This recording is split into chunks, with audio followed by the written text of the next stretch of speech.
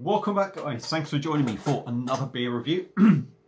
Clear me throat. Yeah, we are back with another one. Baz's first day back at work. Hospital appointment this morning. First thing, didn't get to work till a little bit later. Finished a little bit earlier. I've had a little bit of a lazy day, but yeah, still feels like hard work, and getting up at silly o'clock in the morning isn't very good. Anyway, right, before we get going, look at this little thing behind us. Let me just move my chair. Sammy, asleep on the bar, on a jumper of mine with her head literally flat faced almost in the jumper, bless her. She's always a usual thing on my videos, so I wanted to show her there. So yeah, there she is, having a rest and not bugging me in the nicest possible way. I love her bugging me, really. So yeah, right, let's get cracking on what we've got here now. Now, I don't know what's happened with my screen. My screen seems quite small. I'll have to sort that out sometime, look into that. So, we're back with another beer review, like I say. And although Oktoberfest has officially, I think the 3rd is the official date where Oktoberfest finishes. Correct me if I'm wrong.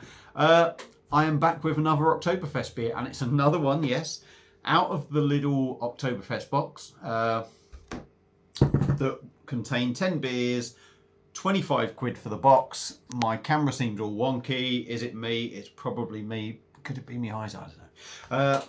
10 beers for 25 quid, so £2.50 a box. So far from what I've had from it, it's been a great box. It really has.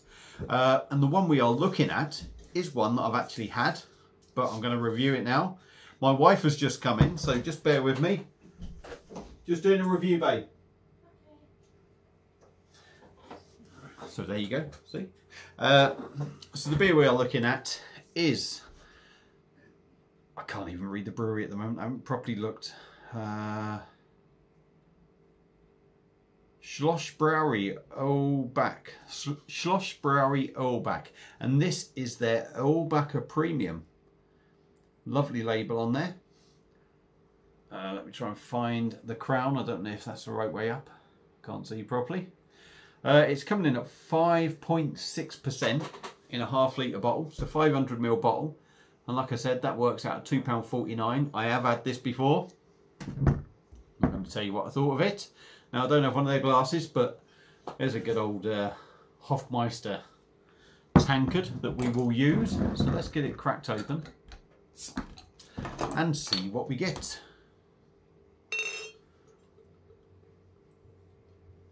I've watched JB from Northern Southerners reviews of, I think I watched one of this.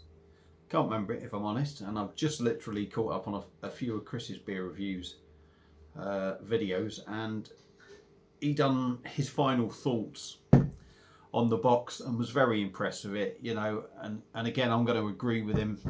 The box was great, it was great presentation, the booklet in there, the app, it wasn't just about the beers, it was about everything that you got with the box. It wasn't just about drinking the beers, it was the whole experience of the box. And at $24.99, absolute bargain. So, beer in glass, there we go. Pretty much crystal clear, a lovely sort of golden straw colour, lots of bubbles going up, and about a finger of white head. Quite compact, but we'll give it a swirl because that always tidies the head up for me. So looks really good, just looks like quality German stuff. So let's go in with the nose and see what we get.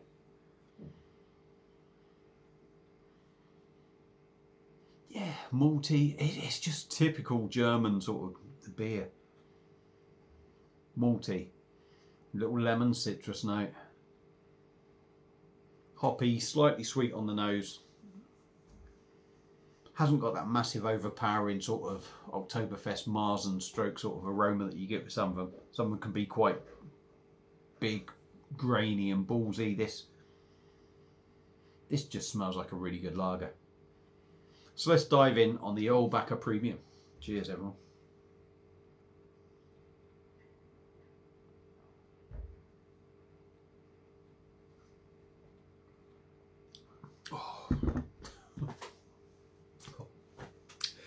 German beer at its best, really. I mean, that is an absolute belter. Absolute belter.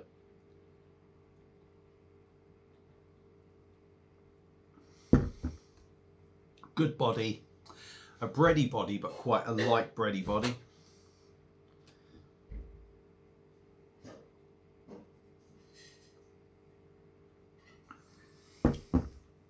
Bubbles are nice in there, nice carbonation. Small, quite a bit there, but because they're small bubbles, you don't really feel them so much in the mouth. It's nice and smooth.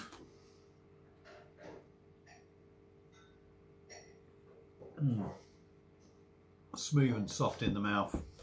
Really drinkable. That is massively drinkable. The fact that I've pretty much drunk half of that before actually doing anything.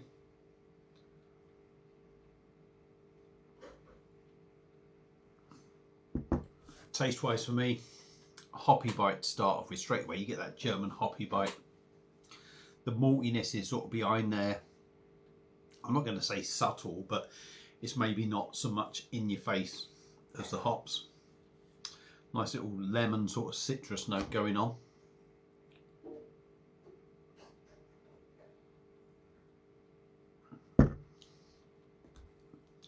Which the more you drink it, you sort of, it is the hops I picked up straight away. But that last mouthful, you sort of got the hops, the malt, slightly sweet malt, that lemon citrus note, all sort of balanced together. All sort of just kind of, the more you drink of it, the more it all just settles in. And it just feels like a really decent beer. And it is, it really is. Excuse me.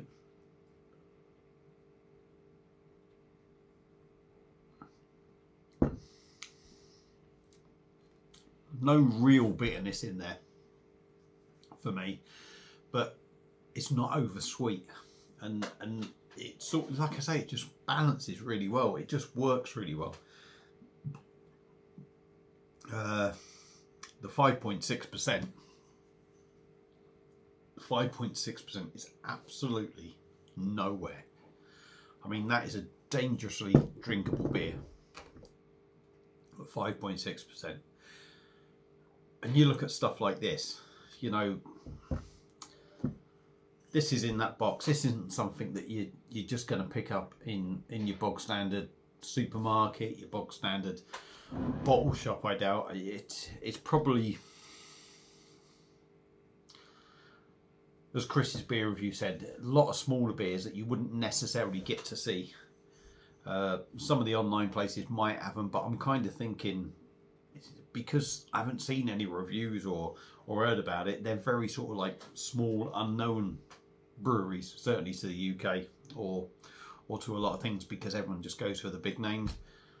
But this is a cracking beer, and to get stuff like this is a bit of a gem, really. So yeah, 5.6%, half a litre, £2.49 in that box. Absolute steal. It's a banging beer. Would I recommend getting hold of it if you could? If you can get hold of that, you get it, because that it's got that Hell's feel about it as well. It's got that bready sort of doughy feel in there, which is something I didn't mention before. Yeah, it's certainly got that bready sort of taste. It was there in the body, it's there in the taste. So it's very much Hell style kind of feel to it. It's a great beer. So if you get a chance to get hold of it, Irlbacher Premium from Schlossbrauerei Irlbacher. Give it a go. If you get a chance to get hold of it, give it a go. If you've had it before and you had it in the box, let me know what you think of it. Great beer. I'm going to end it there. That's it. Simple. See you on my next one. Cheers.